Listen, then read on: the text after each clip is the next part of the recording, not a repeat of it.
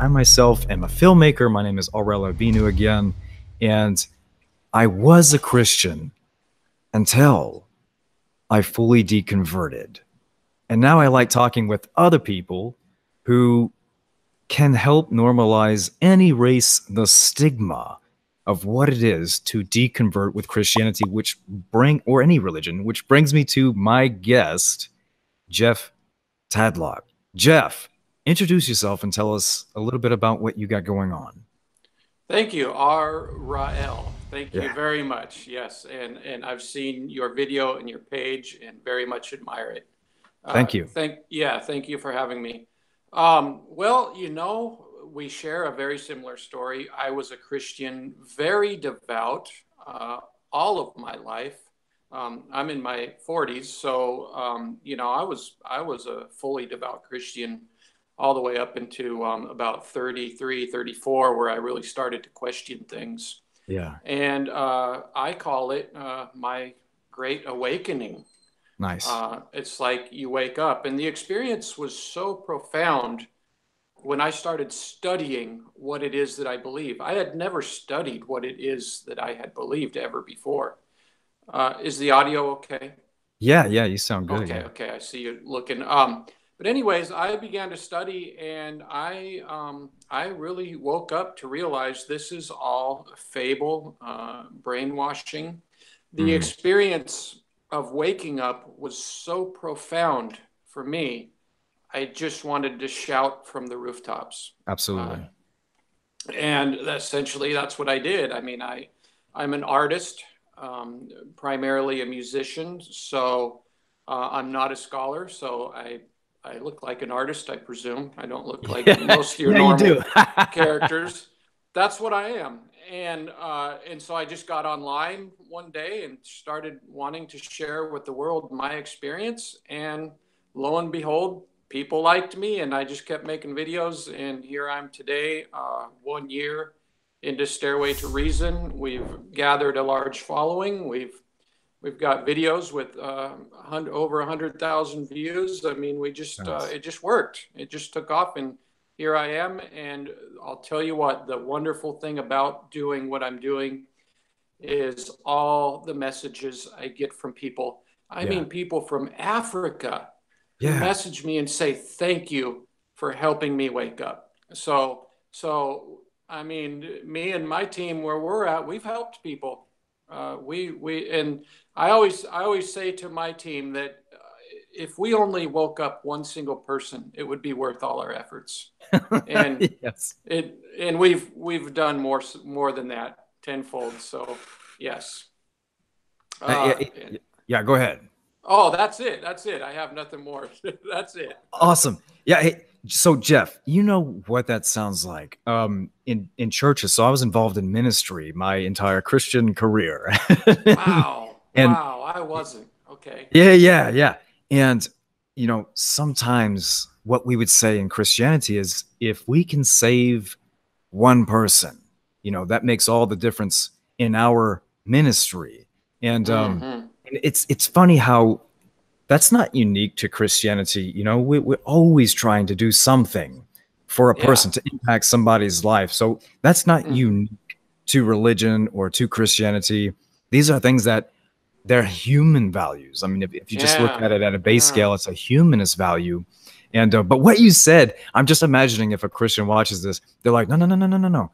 That's what we're doing. This is like Yeah. you guys aren't trying to save anybody. You're just trying to spread your philosophy. We're trying to save them.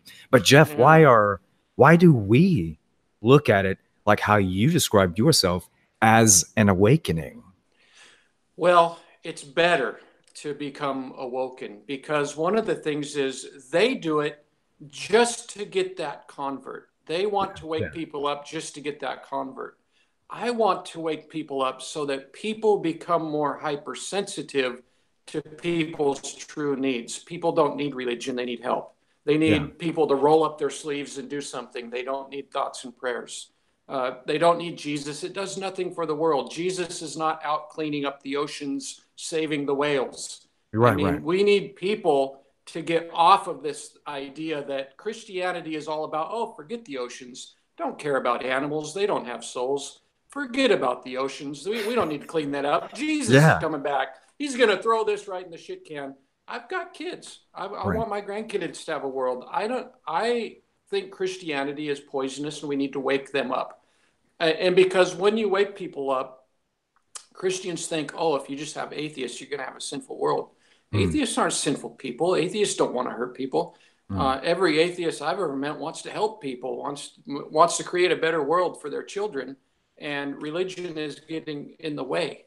So, So, I mean, when we get one person, it's much more satisfying because we woke somebody up from a delusion, from a fable, and now they can look at the world and say, oh, you mean animals matter?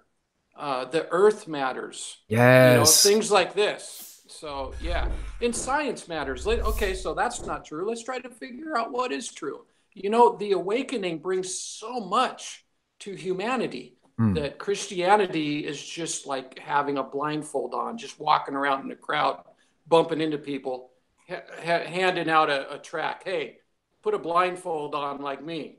Let's not worry about the world. Let's just convert everybody into this blindness. Yeah. So there's marketing. There's marketing to everything in the social public forums, there's always marketing, right? But I always felt, so I would used to be on strategic planning teams for churches. Okay, we would do this. Wow, that's fascinating. Yeah. Yeah, you're telling me. Yeah. So some of these were for outreach and relief efforts. I was in Japan when the earthquake happened, caused the tsunami. Wow. Over in Sendai. So I did a documentary over there. Good for you. It was great providing relief and practical relief too and all that stuff. So that's one of the better times of being part of planning for something like that. But then when you don't have like something in an occurrence like that, which causes humans to simply just unite just so people can survive, the marketing shifts. See, there we do marketing to raise money to buy what we need to make sure people can live. But when you don't have that, we do marketing to ensure we get people into our church so they can tithe money. And there are tactics and strategies to employ to make sure that is successful. And I couldn't. You know how Jim Jones did it, right? Tell me about Jim Jones. I'm not very familiar. Jim Jones murdered 900 people, had his entire church congregation, children were injected with poison, kill themselves. But he brought people into the church through soup kitchens. So go on, just like what you're saying. I didn't mean to interrupt you, but and there's strategies, to do this, to fill the chairs, and the ultimate goal is to find faithful, obedient persons who contribute to the mission, to the vision. And this means tithing, it means participating in ministry and volunteering and all this sort of stuff. And I couldn't help but think all the time, if our message is in itself so life-changing, so pure, why do we spend 90% of our effort just to get people in the door and try to get them connected somehow? Why isn't our message itself viral? Why do we have to create a marketing scheme to make it that? If it is life-changing, it's not going to need the top-notch marketing scheme for people to see its power and its impact. And so I started becoming disillusioned with that. And I enjoyed it in so much as you're a contributor and like you're being creative and you're being productive and you're seeing results. Like I did enjoy that part. What I didn't enjoy though was the inauthenticity of what I felt was becoming the message or the face or the presence of my religion. Wow, that is very powerful. I have never heard it put like that before. So would you say, because I was going to ask you, I'm curious, what is your main, I know there's a combination of reasons why people deconvert, but what was your main, were you just sharing what was your main push to wake you Sorry, Jeff. We just did this Matrix thing where everything slowed down. Can Are you we ask that having one more time? trouble? I think we We're good can you now. hear me? Yeah, yeah, we're good. We just had Can this you hear me slowdown. now? Yeah. Because okay, now I'm wondering. I'm running off of a cell tower right now. I'm wondering if I should have tapped into my Wi-Fi. I've never had an issue before, but I'm We starting to wonder sound now. great now. Okay, okay. Let me get me back on this clip. So yeah, I'm just wondering. Everybody kind of has a main reason for Yeah. being budged into wakefulness. Like something caused you to question and to begin to wake up. Hmm. And that was a powerful testimony I just heard from you. And I've never quite heard it like that before. Yeah. Is that what really pushed you? Was that the main thing that woke you up? That wasn't the main thing. That was a contributor to what I was realizing was Christianity as a whole. I had experienced the same thing on smaller levels earlier as I was involved in Mm-hmm. ministry, but like saw right over it. I'm like, oh, this is how we do it, right? But Yeah. when recently when I was involved in what I just explained, it was on a much larger scale, and we're not helping people; we're helping ourselves to get Mm-hmm. people in the door and to get them to contribute and that sort of thing. But the primary Right. reason why I deconverted was for a year I spent asking questions, and I found out the church is not open to that. Okay, so I couldn't express Mm-hmm. my skepticism or my doubt, and also I was a senior in a private Christian university studying for theology and Wow. biblical studies. And Wow. I found my professors would do the same thing. I would often take what I found to be a very leftist view on the historicity of the stories that are in the Bible. And I would do that speculatively. I was not a subject matter expert on any of those things. I'm going through undergrad. And Mm-hmm. and my professors didn't like that because it is a Christian university. So my work would be censored. And I would have to go back and fight the professors to make sure this is uncensored. Wow. So when it's exposed Mm. to the other students, they can see what I wrote instead of the edited version. Um, Mm.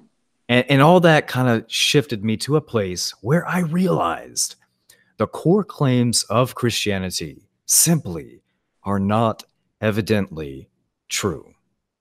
And Yeah. and Yeah. that was it. That was the peak of the mountain that I got on my Christian walk before I started going back down. So you remind me of Bart Ehrman then.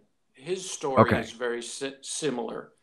Yeah. And also, I've heard many people nowadays when they go to seminary, it's not working for them. They're starting to wake up. Right, right. Yeah, yeah. So we're seeing a shift in the human mindset, really, with the new millennials and new generations coming in.